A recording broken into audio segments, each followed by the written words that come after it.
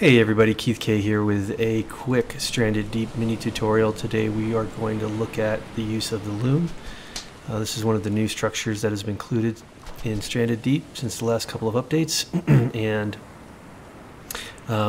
you're going to need it in order to be able to craft cloth. Right here, cloth, which is used to create bandages at the moment. I think that's the only thing.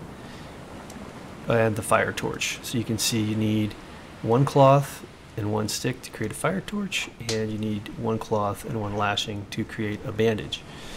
So first of all, you're going to need to create the loom itself, and you're going to need 6 sticks and 4 lashings. And you can see one of the new features added to the crafting menu is it tells you how many you have.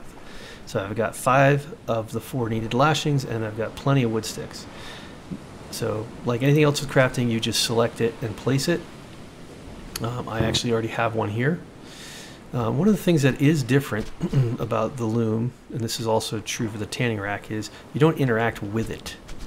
There's nothing you can do to interact with the loom. It's just that when you go to craft a cloth, you need to be near the loom. So I've got loom 1 of 1 and fibrous leaves 7 of 4. So now I can craft this and just drop it. But I have to be somewhat near my loom. And we're losing daylight, so I'll be back when the sun comes up. Alright, and we're back. Once we have our cloth, we can go ahead and go to the crafting menu. Make sure we're on tools. And go and craft ourselves a bandage. Yeah, you can kind of see it there.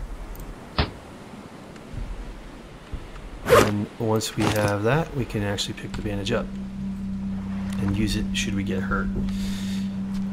So that's about it for the loom.